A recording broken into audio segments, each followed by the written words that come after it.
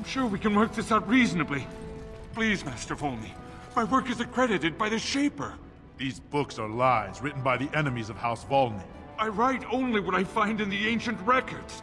Lord Iduken, you can vouch for my work, can't you? Your father loved my History of Iduken, Paragon King, Peacemaker.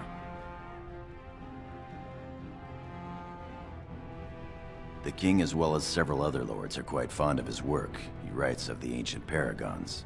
This worm has written a book that slanders my house.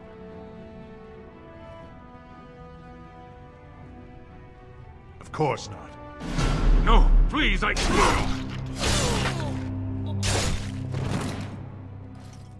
That man had the patronage of many powerful houses. Nothing we can't handle. Excuse me, Your Highness. He's a fool, and a low-placed one at that. House Mino was that scholar's patron. They will crush House Volney like a warrior treading upon a centipede. It doesn't matter, it's all lies.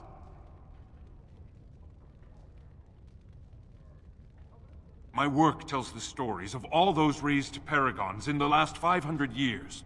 When the Assembly names a paragon, that man or woman is then, by definition, everything one can aspire to be in the world.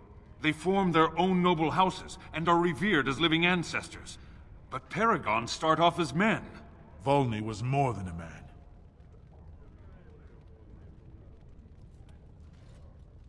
Iduken was much loved, but he was still a man. He was plagued by melancholy, and his fervor regarding Orzammar's safety bordered on obsession. When Iduken was proposed as a paragon, only one lord in the Assembly objected. The others savagely hacked him to death. Iduken's motion passed without a single dissenting vote. Unlike Volney, is that what you mean, old man? Volney became a paragon by the narrowest margin in history. One vote. A vote mired in rumors of intimidation, intrigue, and outright bribery.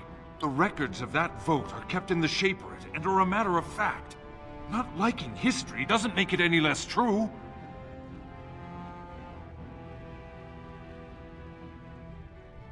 You're taking his side? What if he published a book like this about your paragon Iduken?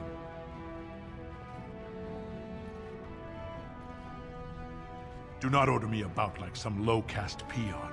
This is not finished. That fool has no idea how weak his house is or how low he sits in it. Shall I have him killed, my lord? Understood. You've shown yourself more daring and aggressive today than most believed of you.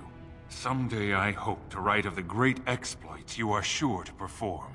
Word has been sent. He won't live past the hour. You've shown House Iduken a friend to research, history, and the glory of our people.